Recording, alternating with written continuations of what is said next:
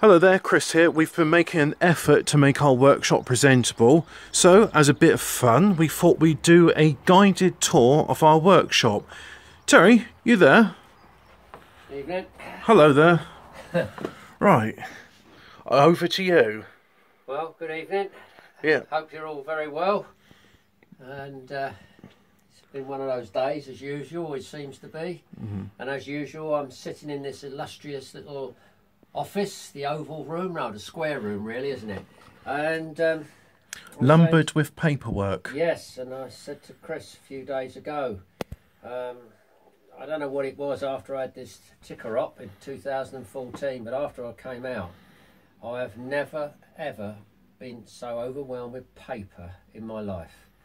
Admin, nonsense, trying to get VAT money back from a new system that customs have put in for imports, for repairs. Oh, that's a bag of fun, that Yeah, one. we're still on it, and they still haven't credited me with the money. It seems to have gone to the shippers who booked it in the first place and not come back on here. Anyway, never mind. So, yeah, this is the little office where most people hear from me, I suppose, when we're chattering on the phone and talking for England, I suppose. Yeah. So, you want to have a look round then? Yeah, if you'd like to give us a tour and show customers where the magic happens. I cringe whenever I say that, but I think it's a bit of fun. Right, well, down here, on the pictures that we put up the other day, we had 3 machines being tested. Well, they're now in the boxes. Yep. Waiting for 3 patient customers waiting for those. Probably send them out Monday now, so I don't like sending out on Fridays in case things get held up in warehouses and what have you. Obviously there's the photocopier there, And in the corner we got a painting of... oh, of course, yes, Yeah. yes. Oh, yes. Cindy, the German management. Yeah, we used to take the picture. That picture's been to Munich, Frankfurt many times. Cindy, poor dog, died in 2010, but yeah, we used to take the picture of Cindy and we used to put her on the wall, especially at Frankfurt, and the German enthusiasts used to come in and used to stand in front of her and say, "Hello Cindy, how are you?" And there was one occasion where we went to the general office and I think Nige started it. I went up to Renata and I said, "Is there any chance of a pass for Cindy?" "Yeah, go and get your picture." So Yeah. I went and got the picture and there were all the people going into the reception area, the show, standing there getting their pictures taken, everybody standing there all military looking, you know. And there's me with a picture frame, and there's Renata saying, "Back a bit, left a bit, to the right, this way, that way." Right, got it. And a label was printed. I said, "There's a picture of the dog's head." And I said to Renata, "What are we going to call it?" Now, I can't remember the German for this, but it was something like Stabgruppenführer, Gesellschaft, Or Obergruppenführer. Yeah, what else? I said, the "What's that overseer. then?" And she said, "Oh, that's the president of an international corporation." So I used to wear this badge with the dog's head on at the show. And we used to walk through the security passes. I used to have mine one on the back of my neck. And on the it used to just show the pass. Yeah, go through. Yeah. And on the last day I went up to this guy. It was actually the German scouts, I think. And I went up to a chap on the end. I said, "You've seen this?" "Ah, this is not very good, is it?" So anyway, we used to take the pictures of Cindy every year. And then that picture there with Lorraine is Bruno, who came in as the replacement. And I always remember saying to Martina, "What's he called?" And I said it was Bruno. She said, "Oh, this is a very common name for Germany." So, but no, I wanted to call him Rommel, but it didn't happen anyway. Alas, Bruno unfortunately had to get rehomed because he wasn't very good with other dogs. But anyway, that Good with aside, humans, mind you. yeah, I like Bruno. Yeah, I used to like it. Yeah. Anyway, well, let's go round here. We've digressed as usual. These tangents are valuable, Terry. Don't apologise. No. Well, there's the famous central heating system. Yeah. And there's the order list for cleaners at the moment. And this is our testing bench. The bench is empty because they're in the boxes, and tomorrow there'll be another 5 or 6 machines to Most likely to test through, yeah. Here is where Steve does his assembly of the machines, the double-ended pumps, the PLC4s, couple of walnut cabinets there, B100 pump there for a PRC6. Nice and quiet. Very quiet. Steve's brass little area where he assembles up the arm tubes. And the assembling jig. He's got his jig there. And if I could just bring it back to the testing area again, Terry, just behind you, that blue box in the corner is an inverter. So oh yes, our famous inverter. The reason being is that way we can have a 60 hertz supply for the 110 volt systems. That's right, and it's a pure sine wave inverter, powered by, of course, ex-Land Rover batteries. Which is over there in the corner. Well, that one isn't, but the others are in the back. Yeah. Do you want to show the showroom or the other assembly area? Come in this bit first. So here we have, where are we? Where are we going to start? Well, here we got here an old garage display turntable which we had overhauled many years ago. That was an award from Image Hi-Fi for Turntable of the Year 2001 for the 501. An old RC 98 variable speed auto changer which was very popular in America. I bought that from Mr. Griggs, who worked at the factory. And Terry, I've got to interrupt you here. You're going to have some people wondering, why is there a photograph of a is that a Rolls-Royce Corniche? Yeah. Well, that was the longest delivery turntable I think of all time. It took about 2.5 years to deliver it to the customer, because a customer from Singapore ordered a standard 501. Like this one down here, this is the prototype. That's the very first. Yeah, this is the very first one we built, and still sounds great today. And somewhere through the negotiation he rang one afternoon and said, look, could we make his 501 reminiscent of the Rolls-Royce Corniche on the website? Oh well, I had made contact with Rolls-Royce and Bentley cars previously, because I remember meeting one of Mr. Slade's daughters, and she told me, one of Mr. Slade's son's daughters, and she told me how her father was very proud of the fact that one day they'd received an advertisement, and he'd got a Rolls-Royce radiator on the front, and on the apron was a 301, and all the advert said was the finest of them all. Now we did use that on our sweatshirts for quite a while, and it turns out it was an advert for Rolls-Royce North America, but all it had was the two addresses of the two companies, you see. And so I'd made contact with them about that at that time. So anyway, I got in touch with Bentley Motor Cars. I was put in touch eventually with the product manager, told him what we were, what we did, and there was a connection because Garage used to work with Vickers during the Second World War, and Vickers actually owned Rolls-Royce and Bentley, and that sort of cemented the relationship. And I was given the colour code because he wanted that colour for the motorboard. This is wine red, actually. This is not sunset, which is what that is. And of course they told me how they made the radiator, and I did ask them if there was any chance we could pop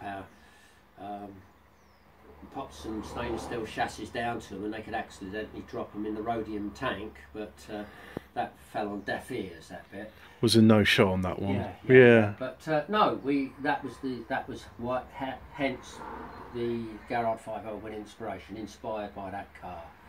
And when I went to Las Vegas, probably about 2001-2, I got in touch with Bentley and asked them if there's any chance for a small picture of the car, just so I could just put it by the turntable, you know. And Douglas, the product manager, said, well, you won't believe this, but this will have to go to the board of directors of Volkswagen, because you're in the audio industry and we are negotiating with a very famous American brand at the moment for the entertainment systems in the car. Anyway, I don't know, X number of weeks later, over in the old workshop over there, this rather large box arrives. Of course, we open it up. This is in there. And there's a compliment slip from Bentley Motor Cars to Terry. The best of luck in America. Fly the flag for Great Britain. Bentley Motor Cars, which I thought was very kind of them. I mean, that's a beautiful frame, you know. There's bit of old, this is no bit of vinyl veneer or anything like that, or vinyl plastic, whatever. So anyway, yeah, we took that to States, we had it in the room, and here we have, very convenient, the pictures here. There it is, on the wall in Las Vegas. Yep. There's Fraulein Shona, and there's Herr Trowbridge there, who does the website, did the website for me. Martina there. Steve, who was Condo's agent, and put my glasses somewhere on. over here be Mr. Flash Condo. down. There's Mr. Condo there. See if I can get... Yeah, and there's Frank Schroeder there. There's Steve. Mike Hobson from Classic Records. Mr. Condo, poor man, died a few years later. Rest in peace.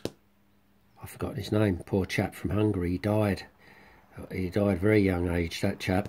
There's me, Masaki there, Shona, and one of the helpers, and there's one of these guys there driving the little cart that they were taking the stuff around in. So anyway, we had the turntable a few years running at Vegas.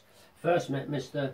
Condo at the Hi-Fi show when they moved it from the Ramada to the Novotel in Hammersmith. I'll never ever forget arriving down the Land Rover. Went down in the basement. I thought, I can't believe this. They've got building works going on, and they're building workers with scaffolding planks on their shoulders and ladders everywhere, and we're trying to unload our cars. I thought, oh, what a nightmare. And I managed to talk to this Irish gentleman who's the foreman down there. He said, oh, I'm an O'Sullivan, my dad's a civil engineer. Oh, yeah, who do you work for then? Oh, Costains and Tarmac. Oh, yeah. What are you doing, mate? Oh, I need to park my car. I said, I'm here for three days. Tell you what, mate, come here. And he found me a little gap, and every day I drove down there, and I parked between these two porter cabins. And very conveniently, I walked out the back door, and where's the lift? About 2 foot away. You know? So, very useful. Anyway, that's where we met Condo. And that was with PM Components, and we exhibited with Mr. Condo at the show, and that's really how we started with him. Anyway, here we got the 601, and going through that little Rotel at the moment. Oh yeah. Sometimes use the Rose preamp. But in this case we have the missing link phono stage. Yeah, your dad's wonderful missing link, which I want to get back into production if I can. Even if your dad can't do it, we've got to find a way of doing it. Obviously there's the power supply for the 601 there. A very nice SME arm there. That's right, too. Little M2. Yeah. The Autofon red. Yeah. Yeah, little moving magnet. The Haybrooks have stopped Haybrooking, so they've got to go back to Guy Sargent to get fixed. I'm not sure if it's crossover or tweeters, and a pair of Dyne audio speakers there that your dad supplied, which are very good. Absolutely lovely sounds. Yeah. That is one of the perks of the job, by the way, is once we do all the testing and cleaning. Yeah, let me hook myself up. Here, interesting picture here from the garage, the Swindon Historical Society, where they mention in there on Swindon Corporation's website that with Garrard, well, Garrard is back, and it's nearly back in Swindon, but it's in Lambourne, just up the road. And anyway, they presented me with that at an exhibition of the history of Swindon, and obviously they're all some of the brochures, of which we've got loads of down there. Customers 301 there. There's a 28mm plinth there. Again, we've got a 35mm 501 plinth here. This is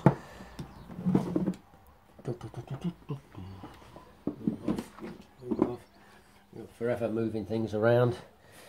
And in here, this is for our customer Hong Kong. This is our distributor Sam. This is his 301 in here, but under here, let's show you this one, it's easier. That's a customer's 301 waiting to be delivered to him. Got to be installed, in fact, in one of these plinths here that we just picked up today from our cabinet maker in Swindon.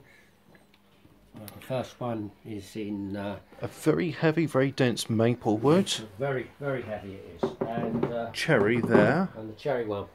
And an oak in the distance. An oak one in the distance. Yeah. And of course there's some of the old publicity material, the the legend continues with the Garrard 301, which we produced these a long time ago. That's when, well, Paul Stewart did those for us when Paul was with us, and that was the 501. But again, the legend continues. We used that logo for a long time. And of course there we've got the diamond logo, which I suppose we could pop up in the air. Yeah. And let's move round. Correct lids there. Come round here.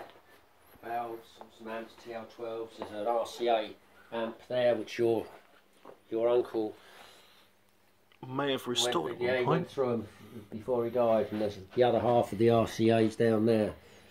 You can see the famous Lamborn dust on it, which is on the farm here, as you gather. There's a 124 project we're doing there for a customer, which has got to be finished. Very nice plinth, similar to the other ones, but smaller to fit the dimensions of a TD124. There it is there, yeah. It's got to go in now. Hopefully I'll get that finished at the end of next week. Steve's at the corner here with the rumble meter that came out of the factory, and I bought those from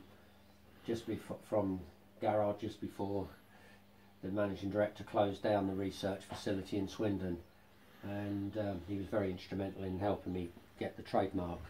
And the little room, the famous kitchen with the important dog food, or cat food should I say, for our stray cat, who will no doubt turn up in a little while, and we look after her. Mention her enough times and we hear the mewing. Yeah, she'll turn up in a minute. And then the Garrard workshop here, which has in the left a 301 in the testing rig. Yeah, the mat's got to be dealt with, and but they've been fully serviced, and they're waiting to go into plinths for their customers. And over there in the distance is a 3-door Land Rover.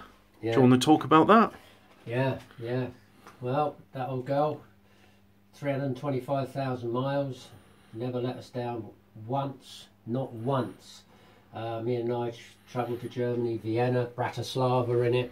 Used to tow the trailer to all the high-end shows, and just when was it?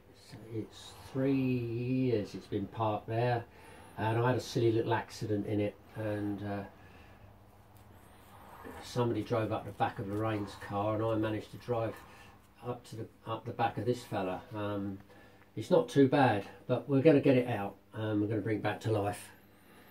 And I always remember Thomas Fast in Munich. We were loading up at the end of the show one year, and Thomas was on the hoist, and he was on the tailgate hoist. He was going up and down, and we'd persuaded Shankers to let us leave the trailer in the corner so we could just load up quickly. And Thomas said to me, I see you have a wonderful German product made by BMW. And I said, no, Thomas. No. This one was built by British Aerospace. And we had a bit of banter, but no, it did well. And yeah, I miss that old girl. And we've been up to Berchtesgaden with it, and travelled all over it, all over Germany and up the Rhine and all over with it. And we'll get it going again. Speaking of getting it going, if I can show the customers here, we have got rather a lot of 401 and 301 chassis. Well, in the early days, we stripped down a lot of 401s and put them through the remanufacturing process, and they're the ones that are left. We've got the motors, we've got the linkage, we've got everything here. It's just a matter of getting on with it. They're down there, buried down there somewhere. In fact, I can see it from here. That 301 down there. I think it's this one. It's got a number on it. Yeah, sure, this is the one. Yeah, come on. Yeah, come out, you little beast. Here we are. Hold on. Let's just let me just tidy this up. Right, okay, so we can go back in. Yeah, that is one of them. Yeah, that is one of them. There's a second one as well. Well, we bought 3 of these from Cyprus, and I gave £50 each for them, and they arrived and lined up on the wall over there. And Paul came to visit us one day, and he said, "What you got there?" I said, "Well, we've got 3301s I bought from Cyprus, and they've got numbers on them. That one, not sure if that is the one, won't it?" "Yes, it is. It is one of them. The other one's down there." I mean, is the serial number legible? Anyway, it turns out, he said, "Where'd you get them from?" I said, "Oh, they came from an old recording studio in Cyprus." "Oh, you silly fools. You know where they've come from, don't you?" I said, "No, I haven't got a clue." He said, "They come from British Forces Radio." He said, "Do you realise that Cliff Mitchellmore was using those 301s, and it was Gene Metcalfe in London, and it was two-way family favourites. And again, one of these days, time permitting, we'll somehow or the other bring them back to life. That one not particularly, because the chassis was broken on it, but we've got plenty more chassis here." We'll get it working again. Yeah, and in the corner there, we've got the set of scales that came out of the research laboratory.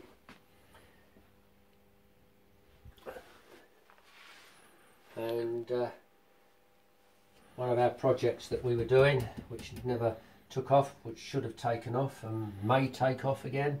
There's this old, saying old, it's a 501 aluminium chassis, which was mucked around with, quite honestly, and that project was going to be that a customer could donate his 401, and we'd put his motor and his bearing, his platter on, and the idea was he could go on the upgrade path to get a 501, and then he would go and part the path, and then he would get the motor and the power supply. That motor would then go back into his 401, so he wouldn't destroy, nothing was destroyed, nothing was broken up, but it didn't come to any fruition, probably down to me a bit. Well, it's the idea of having an upgrade path, so you start off with your 401 See if motor we can and get that going again. be fun, that. Out here, There's a BMW product. yeah, there's a Land Rover made by BMW, so that's Mr. Fast got his way in the end. Yeah. And then out there we've got a bit of storage, we've got some woodworking machinery along there, and this is really the general used for all the preparation of our record cleaning machines. Some of the boxes over there, the cabinets over there, and storage upstairs, storage up there. So, shall we wrap this up? yeah. Yeah. Oh, it's one more thing.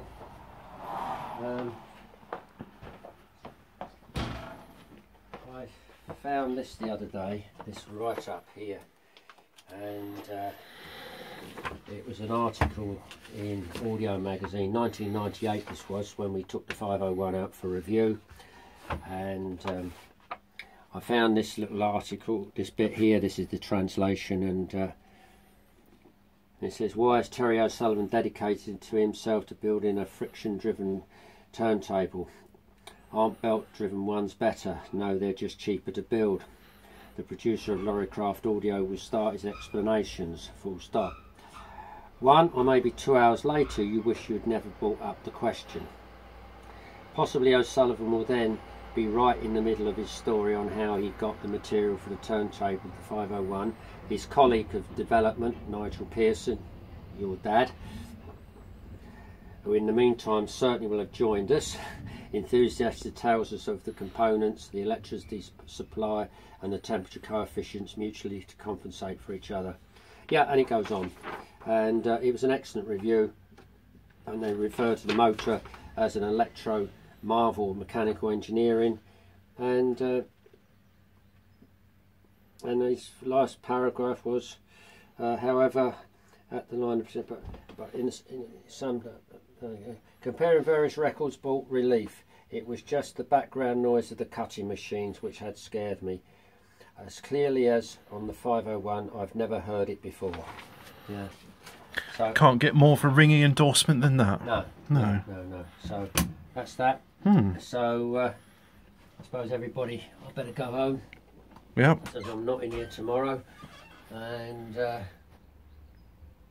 what were we going to talk about? We were talking about, yeah, one thing we did pass on the subject is that, yeah, very often with the trademark and the license, I'm always in complete contact with Gradiente IGB in Brazil. I mentioned the managing director who helped me initially, and yeah, we're often discussing trademark infringements and that sort of thing. And I was only on the phone to him the other day, but that's another story. Story for another day. Yeah. Well, I think that concludes it. There's a thumb up. Thanks very much. Bye.